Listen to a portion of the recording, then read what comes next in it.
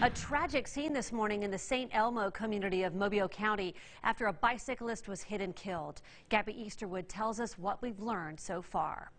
Well, it all happened here early this morning, shortly before 5 a.m. here on Argyle Road. St. Elmo, Irvington Fire, and the Alabama Law Enforcement Agency responded to the scene at Argyle and Tohobe Street. While we were on scene this morning, we saw a truck off to the side of the road and a body not far from it in a ditch.